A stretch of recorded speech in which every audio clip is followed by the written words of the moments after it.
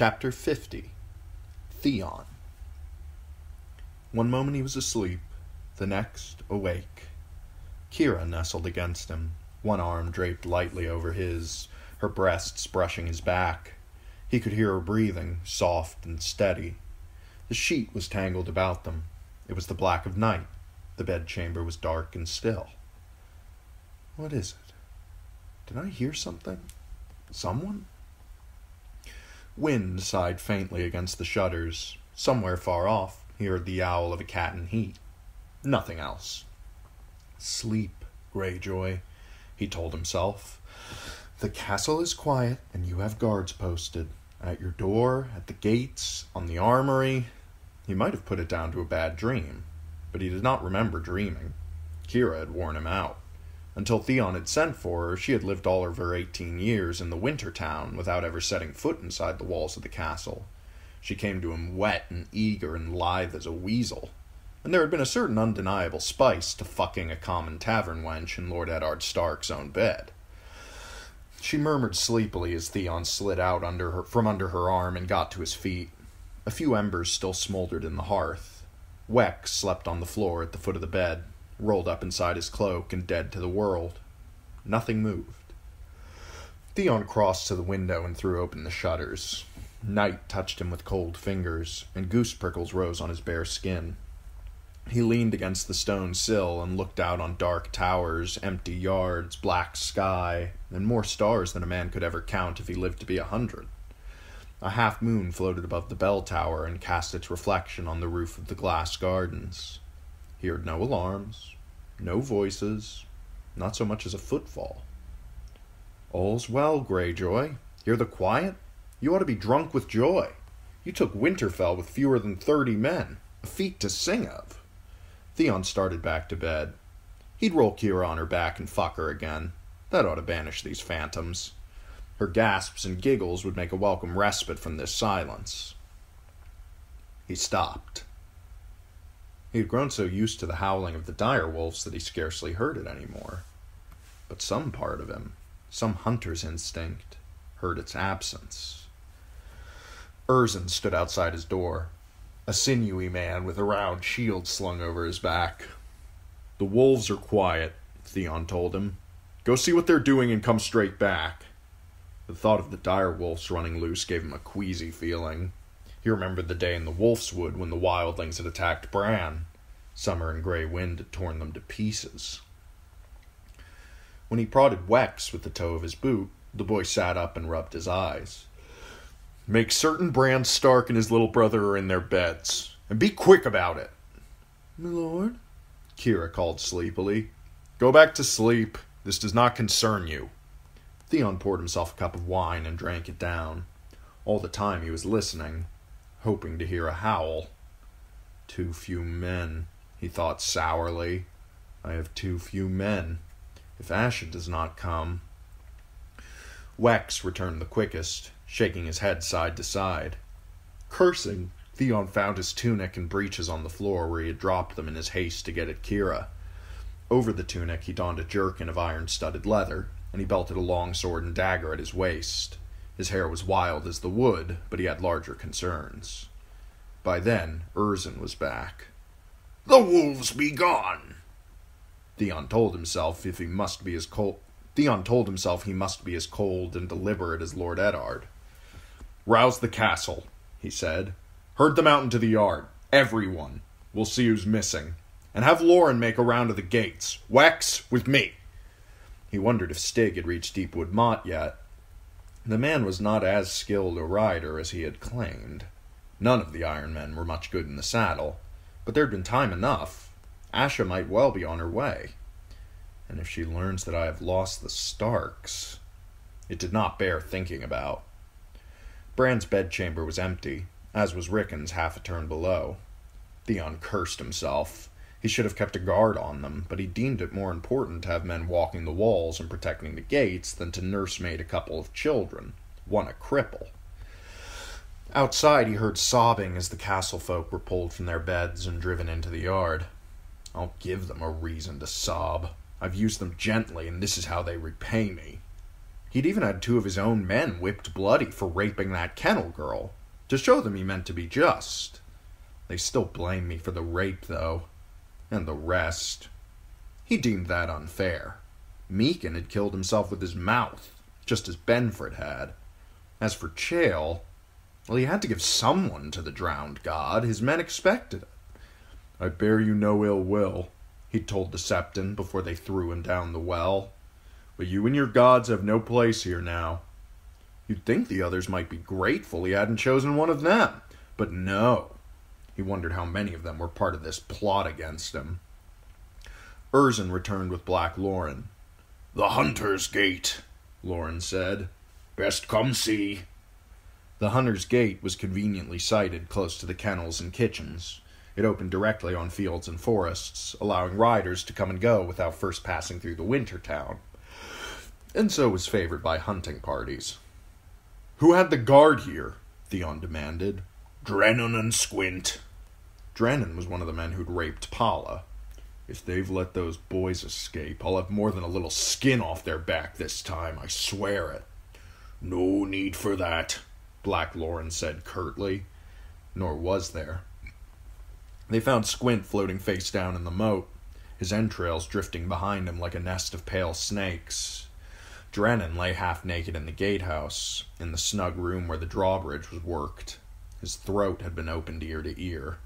A ragged tunic concealed the half-healed scars on his back, but his boots were scattered amidst the rushes, and his breeches tangled about his feet. There was cheese on a small table near the door, beside an empty flagon, and 2 cups. Theon picked one up and sniffed at the dregs of wine in the bottom. "Squint was up on the wall walk, no?" "Aye," said Lauren. Theon flung the cup into the hearth. "I'd say Drennan was pulling down his breeches to stick it in the woman when she stuck it in him. His own cheese knife, by the look of it. Someone find a pike and fish the other fool out of the moat." The other fool was in a deal worse shape than Drennan. When Black Lauren drew him out of the water, they saw that one of his arms had been wrenched off at the elbow, half his neck was missing, and there was a ragged hole where his navel and groin once had been. The pike tore through his bowels as Lauren was pulling him in. The stench was awful. "The dire wolves," Theon said. "Both of them at a guess." Disgusted, he walked back to the drawbridge. Winterfell was encircled by 2 massive granite walls, with a wide moat between them. The outer wall stood 80 feet high, the inner more than 100. Lacking men, Theon had been forced to abandon the outer defenses and post his guards along the higher inner walls. He dared not risk having them on the wrong side of the moat should the castle rise against him. There had to be 2 or more, he decided. While the woman was entertaining, the others freed the wolves. Theon called for a torch and led them up the steps to the wall walk. He swept the flame low before him, looking for... there, on the inside of the rampart and in the wide crenel between 2 upthrust merlons.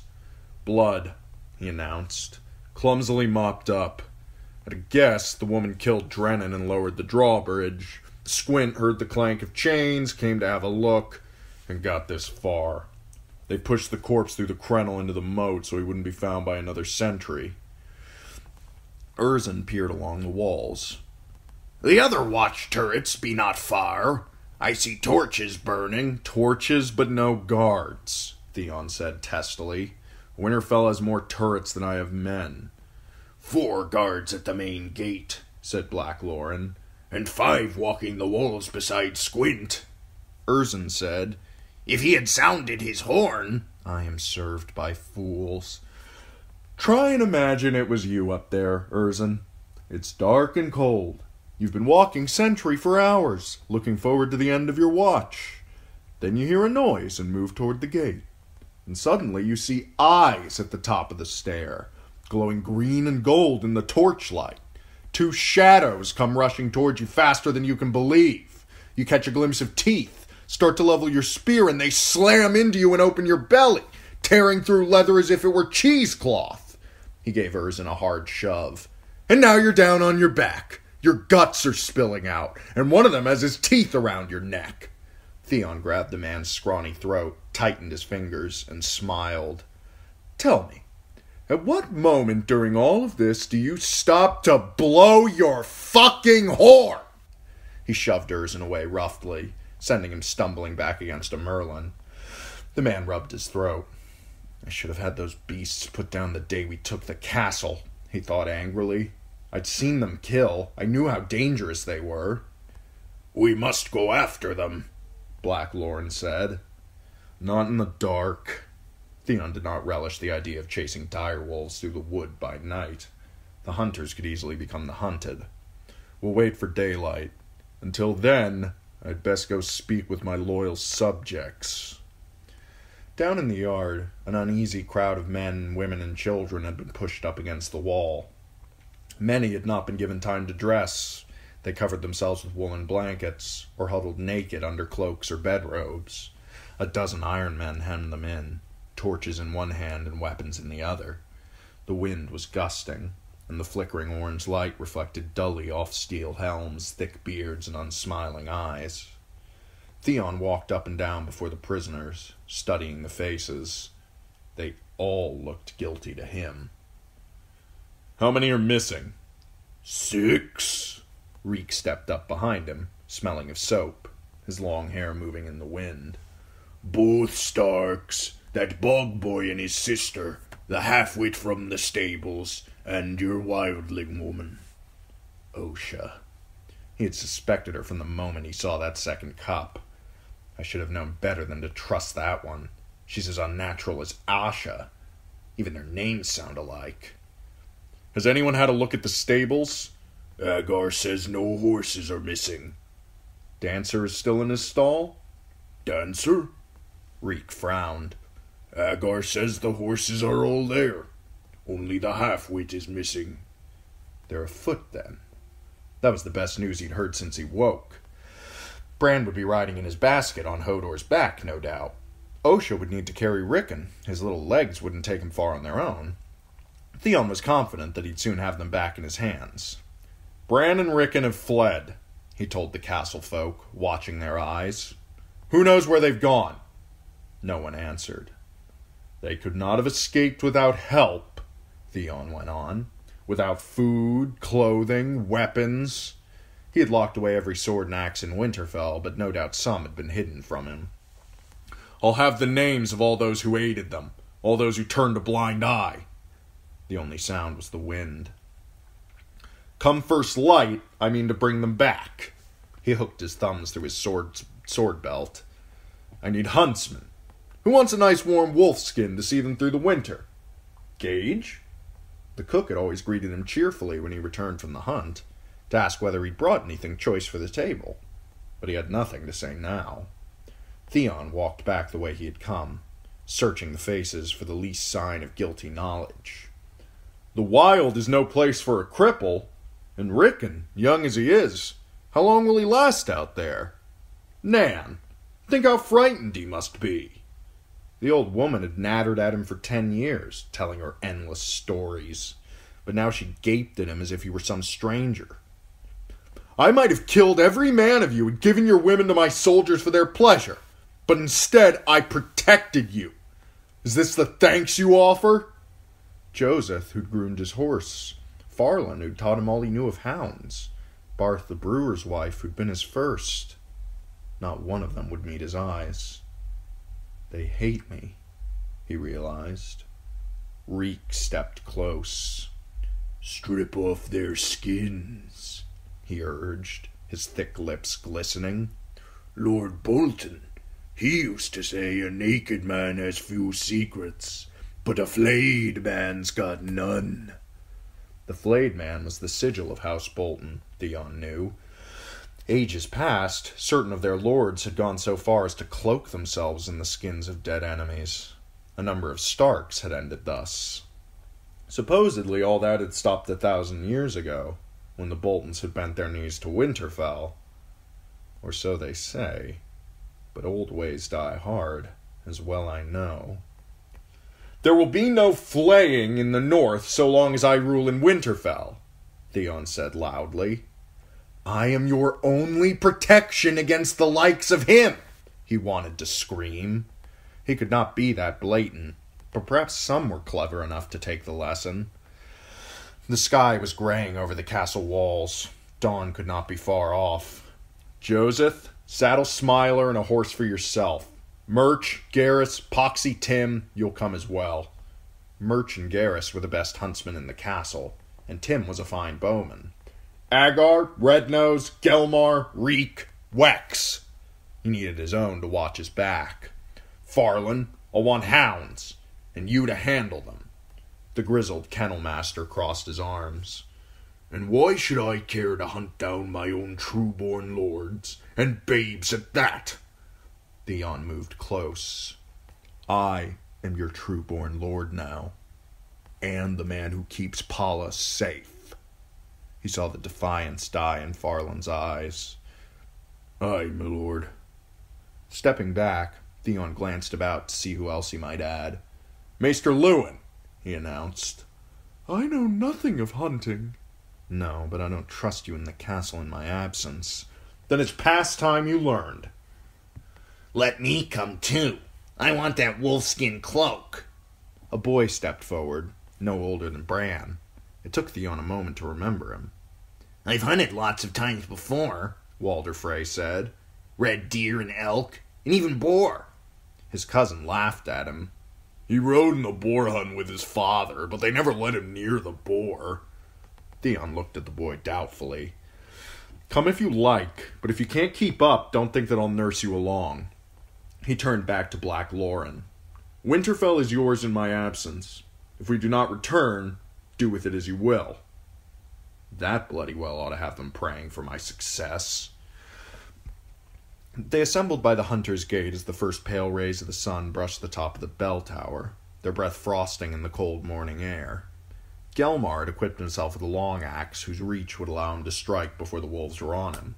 The blade was heavy enough to kill with a single blow. Agar wore steel greaves. Reek arrived carrying a boar spear and an overstuffed washerwoman's sack bulging with God's knew what. Theon had his bow. He needed nothing else. Once he had saved Bran's life with an arrow. He hoped he would not need to take it with another, but if it came to that, he would. 11 men, 2 boys, and a dozen dogs crossed the moat. Beyond the outer wall, the tracks were plain to read in the soft ground. The paw prints of the wolves, Hodor's heavy tread, the shallower marks left by the feet of the two reeds. Once under the trees, the stony ground and fallen leaves made the trails harder to see, but by then Farland's red bitch had the scent. The rest of the dogs were close behind, the hounds sniffing and barking, a pair of monstrous mastiffs springing up the rear. Their size and ferocity might make the difference against a cornered direwolf. He'd have guessed that Osha might run south to Sir Roderick, but the trail led north by northwest, into the very heart of the Wolf's Wood. Theon did not like that one bit. It would be a bitter irony if the Starks made for Deepwood Motte and delivered themselves right into Asha's hands. I'd sooner have them dead, he thought bitterly. It's better to be seen as cruel than foolish. Wisps of pale mist threaded between the trees. Sentinels and soldier pines grew thick about here, and there was nothing as dark and gloomy as an evergreen forest. The ground was uneven, and the fallen needles disguised the softness of the turf and made the footing treacherous for the horses, so they had to go slowly. Not as slowly as a man carrying a cripple, though, or a bony harridan with a 4-year-old on her back. He told himself to be patient. He'd have them before the day was out. Maester Lewin trotted up to him as they were following a game trail along the lip of a ravine.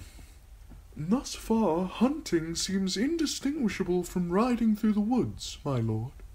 Theon smiled. "There are similarities, but with hunting, there's blood at the end." "Must it be so? This flight was great folly, but will you not be merciful? These are your foster brothers we seek." "No Stark but Robb was ever brotherly toward me. But Bran and Rickon have more value to me living than dead." "The same is true of the reeds. Moat Cailin sits on the edge of the bogs. Lord Howland can make your uncle's occupation a visit to hell if he chooses, but so long as you hold his heirs, he must stay his hand." Theon had not considered that. In truth, he had scarcely considered the Mudmen at all. beyond eyeing Mira once or twice and wondering if she was still a maiden. "You may be right. We will spare them if we can." "And Hodor, too, I hope. The boy is simple, you know that. He does as he is told. How many times has he groomed your horse, soaped your saddle, scoured your mail?" Hodor was nothing to him. "If he does not fight us, we will let him live." Theon pointed a finger. "But say one word about sparing the wildling, and you can die with her. She swore me an oath, and pissed on it." The maester inclined his head. "I make no apologies for oath-breakers. Do what you must. I thank you for your mercy." Mercy, thought Theon as Lewin dropped back. There's a bloody trap. Too much and they call you weak. Too little and you're monstrous. Yet the maester had given him good counsel, he knew. His father thought only in terms of conquest, but what good was it to take a kingdom if you could not hold it? Force and fear could carry you only so far. A pity Ned Stark had taken his daughters south. Elsewise Theon could have tightened his grip on Winterfell by marrying one of them. Sansa was a pretty little thing, too, and by now likely even ripe for bedding. But she was 1,000 leagues away, in the clutches of the Lannisters. A shame. The wood grew ever wilder. The pines and sentinels gave way to huge dark oaks. Tangles of hawthorn concealed treacherous gullies and cuts. Stony hills rose and fell. They passed a crofter's cottage, deserted and overgrown, and skirted a flooded quarry where the still water had a sheen as gray as steel. When the dogs began to bay, Theon figured the fugitives were near at hand.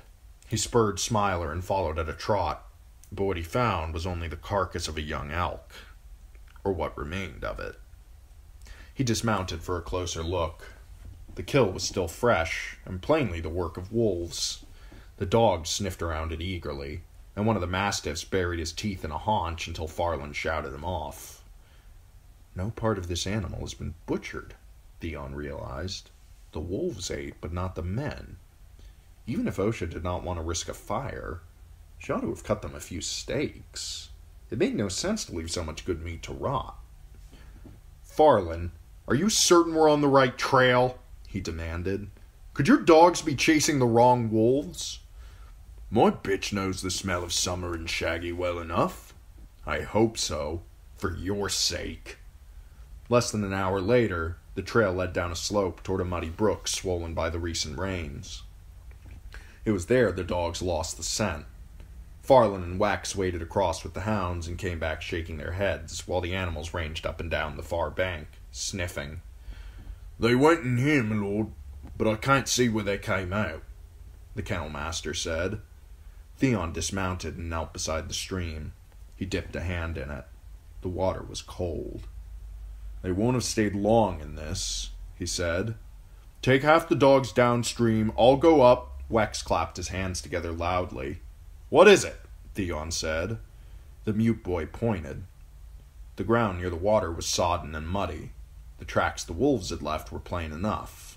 Paw prints, yes, so? Wex drove his heel into the mud, and pivoted his foot this way and that. It left a deep gouge. Joseph understood. "Man the size of Hodor ought to have left a deep print in this mud," he said.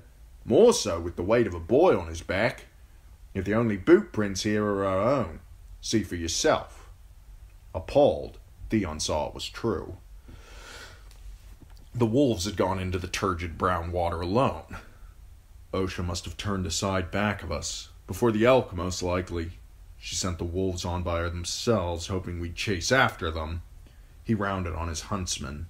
"If you two have played me false—" "There's been only one trail, my lord, I swear it," said Garrus defensively. "And the direwolves would never have parted from them boys, not for long." That's so, Theon thought. Summer and Shaggy Dog might have gone off to hunt, but sooner or late they would return to Bran and Rickon. "Garrus, Murch, take 4 dogs and double back. Find where we lost them.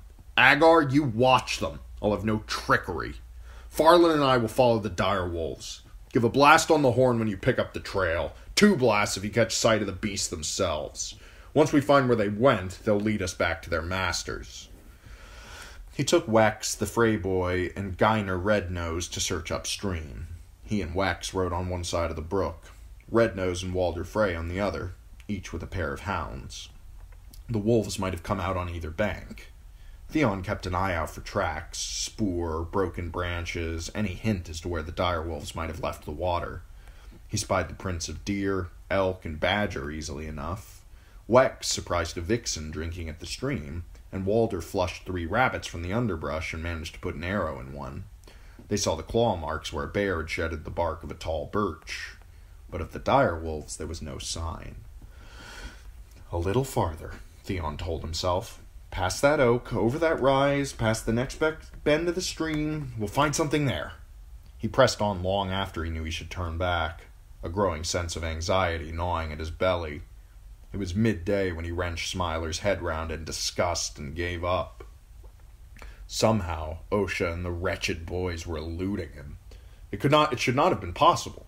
Not on foot, burdened with a cripple and a young child. Every passing hour increased the likelihood that they would make good their escape. If they reach a village, the people of the North would never deny Ned Stark's sons, Robb's brothers. They'd have mounts to speed them on their way, food. Men would fight for the honor of protecting them. The whole bloody North would rally around them. The wolves went downstream, that's all. He clung to that thought. That red bitch will sniff where they came out of the water, and we'll be after them again. But when they joined up with Farland's party, one look at the kennel master's face smashed all of Theon's hopes to shards. The only thing those dogs are fit for is a bear baiting, he said angrily. Would that I had a bear. The dogs are not at fault. Farland knelt between a mastiff and his precious red bitch, a hand on each. Running water don't hold no sense, my lord. The wolves had to come out of the stream somewhere. No doubt they did. Upstream or down. We keep on, we'll find the place. But which way? I never knew a wolf to run up a stream bed for miles, said Reek. A man might. If he knew he was being hunted, he might. But a wolf? Yet Theon wondered. These beasts were not as other wolves. I should have skinned the cursed things. It was the same tale all over again when they rejoined Garrus, Murch, and Agar. The huntsmen had retraced their steps halfway to Winterfell without finding any sign of where the Starks might have parted company with the direwolves. Farland's hounds seemed as frustrated as their masters, sniffing forlornly at trees and rocks and snapping irritably at each other. Theon dared not admit defeat. We'll return to the brook. Search again. This time we'll go as far as we must.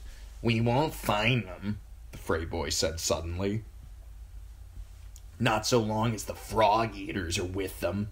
Mudmen are sneaks. They won't fight like decent folks. They skulk and use poison arrows. You never see them, but they see you. Those who go into the bogs after them get lost and never come out. Their houses move. Even the castles like Greywater watch. He glanced nervously at greenery that encircled them on all sides. They might be out here right now, listening to everything we say. Farland laughed to show what he thought of that notion. My dogs would smell anything in them bushes. Be all over 'em before you could break wind, boy. Frog eaters don't smell like men, Frey insisted.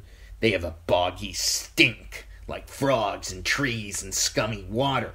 Moss grows under their arms in place of hair, and they can live with nothing to eat but mud and breathe swamp water. Theon was about to tell him what he ought to do with his wet nurse's fable when Maester Luwin spoke up. The histories say the Crannog men grew close to the children of the forest in the days when the Greenseers tried to bring the Hammer of the Waters down upon the neck. It may be that they have secret knowledge. Suddenly, the wood seemed a deal darker than it had a moment before, as if a cloud had passed before the sun. It was one thing to have some fool boy spouting folly, but maesters were supposed to be wise. The only children that concern me are Bran and Rickon, Theon said. Back to the stream. Now! For a moment, he did not think they were going to obey, but in the end, old habit asserted itself.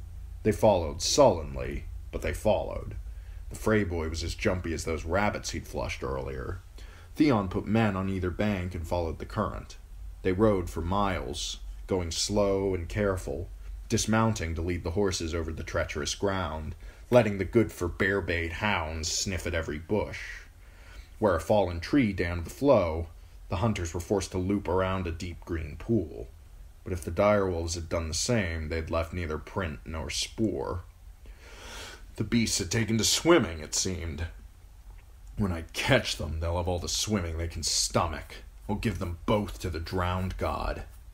When the woods began to darken, Theon Greyjoy knew he was beaten. Either the Crannog men did know the magic of the children of the forest, or else Osha had deceived them with some wildling trick.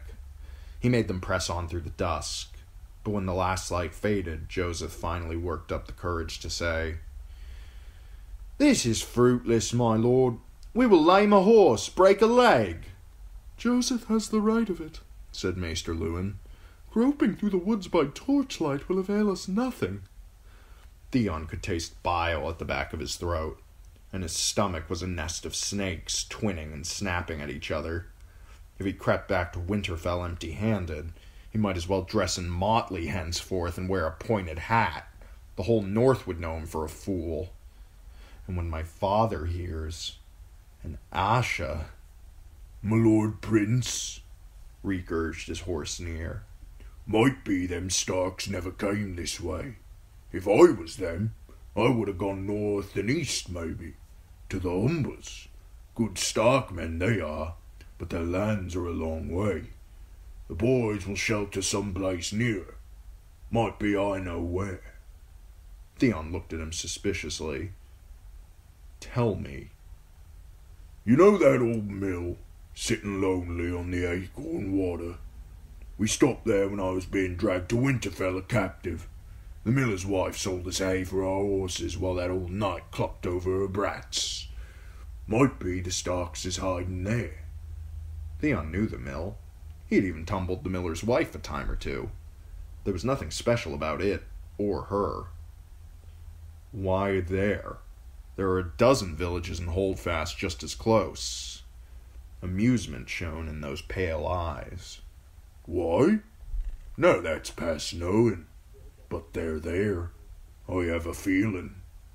He was growing sick of the man's sly answers. His lips looked like two worms fucking. "What are you saying? If you've kept some knowledge from me..." "My lord Prince?"